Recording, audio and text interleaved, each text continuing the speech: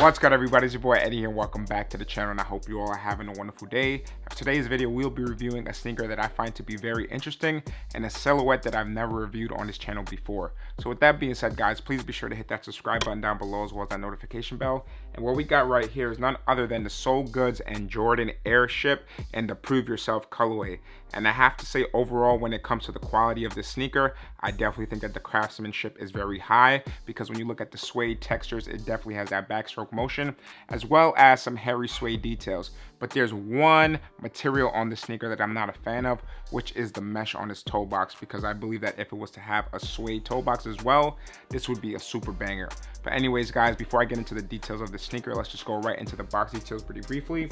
And I'm really not sure, because again, I've never reviewed or had an airship other than the Amamaniers in hand. And of course, with the Amamanier airships, you have more of that Amamanier branding on it. But guys, definitely let me know if all of the airships come in this kind of Jordan International box, because I do think that that is a very dope detail that they have different cities, different countries all over the box, and just represents how worldwide Michael Jordan actually is. And I love that you have some Tokyo details, Cincinnati, Beijing, and just many different cities and countries all over the box. And I think that's a very nice touch. Now, when focusing onto this side of the box, you can see that sticker tag right there, and it does read off as Jordan Airship PESP.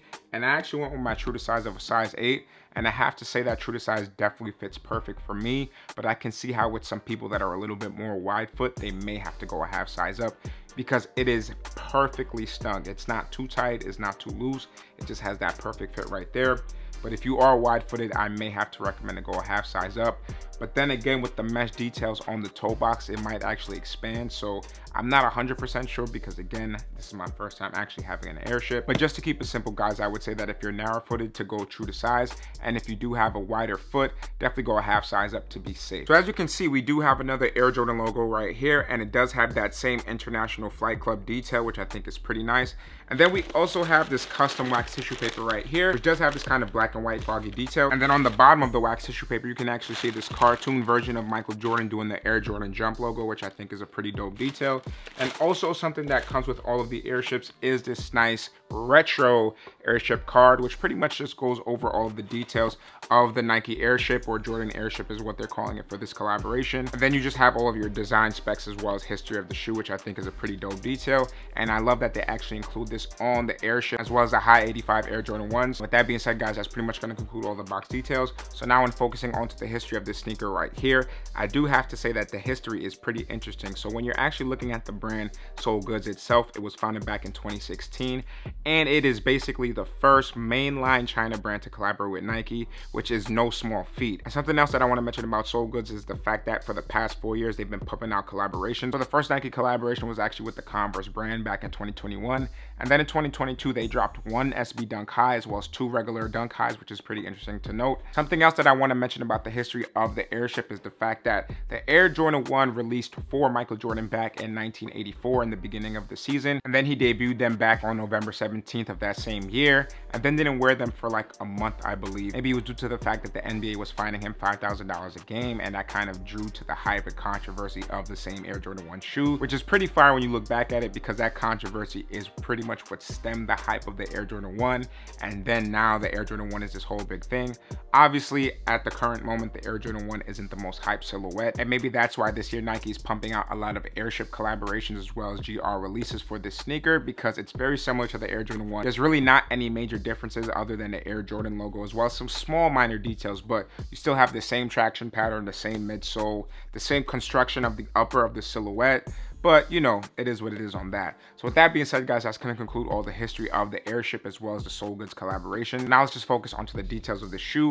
And I have to say, I love the quality, I love the craftsmanship, and I love the details that are on the shoe, except that mesh toe box. And then when focusing on that same toe box, guys, you can see that we have that brown mesh toe box. And again, I think this is the only weakness that the shoe really has overall, because I love the color of the brown on the sneaker, as well as the light gray and dark gray hits on it that makes the shoe pop. But it's just something about that mesh. I think that if it had that suede that's already all over the shoe, I think it would have been a way better hit. But it is what it is on that guy. Then when focusing onto the mudguard of the shoe, you can see that we do have that beautiful hairy suede detail right there. and it is in that light gray colorway, which definitely makes the shoe pop a lot.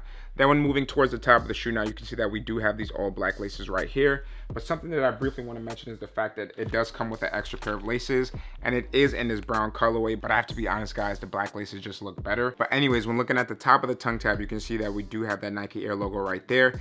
And then on the opposite of the tongue, we do have this nice black padded tongue. However, we do have this extra detail, guys, and for anything, I cannot see it. I cannot see whatever these words are. It's very hard for me to see, and even with the B-roll that I took up close and personal, it's impossible for me personally to read what it's saying here. I don't know if it says MS3T, 1, 2T. I don't know what it's saying, to be honest, but if you guys know what that's actually saying on the underside of this detail, please be sure to let me know in the comment section down below. And then some other details that are on the inside of the shoe is the fact that we do have that number 8 right there, which it'll be different depending on what size you wear. So I do love that detail right there, and pretty much goes back into the past and just gives those retro vintage vibes that the original Air Jordan 1 and a lot of sneakers back then actually have. Then when we actually open the sneaker right here on the inside, you can see that prove yourself detail right there that's embroidered into the sneaker.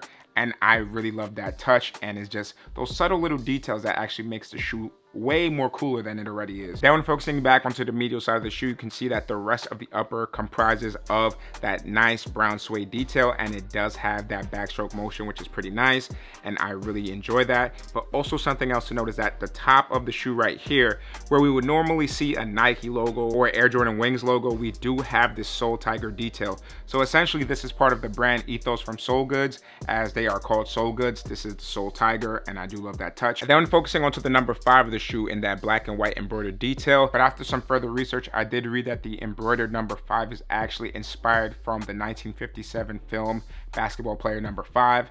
Never heard of it in my life, but I think that that was pretty cool that they were able to draw some inspiration from a film that was from way back then. Maybe it's something that they really like, or something that they just think would fit on the shoe, because as I noticed from their Dunk collection, they definitely love putting vintage vibes from the 90s and 80s on the sneaker collaborations that they do, and maybe they just wanted to go further back with this detail right here, which is a pretty nice touch.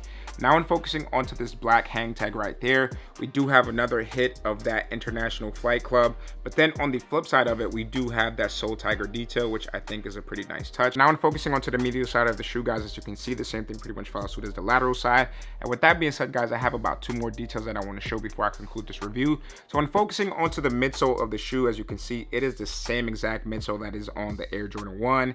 Literally exactly the same, no major differences, same one stitching around the whole entire shoe, with that same traction pattern on the outsole, which I definitely do enjoy on this shoe as well. And then the final thing that I do want to mention is the fact that we do have this synthetic leather slash polyurethane insole, or whatever material this is. It's definitely pretty soft, but the top side of it definitely feels like this synthetic leather detail.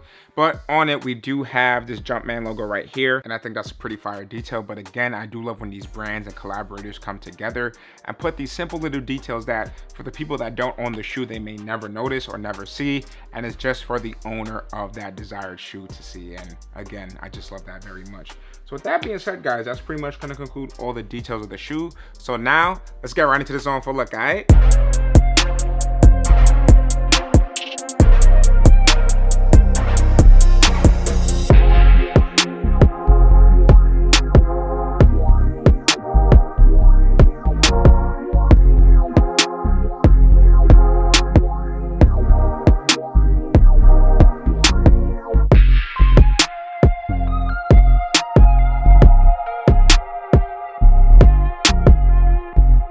Alright, y'all, so that's going to conclude the review as well as the on for look, and I hope you guys enjoyed this video as much as I did making it for y'all. Definitely let me know what you think about the Jordan Airship and SoulGoods collaboration in the Prove Yourself colorway. Do you think it's fire? Do you think it's dope? Do you think it's trash? Do you think it's whack? I definitely want to know your thoughts in the comment section down below.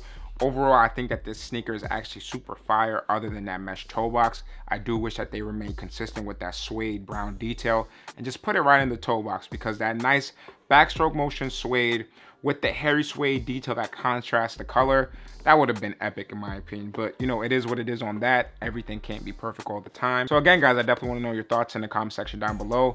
With that being said, guys, don't forget to like, share, comment, subscribe. Y'all already know the rest. So I'll catch you on the next video. Peace.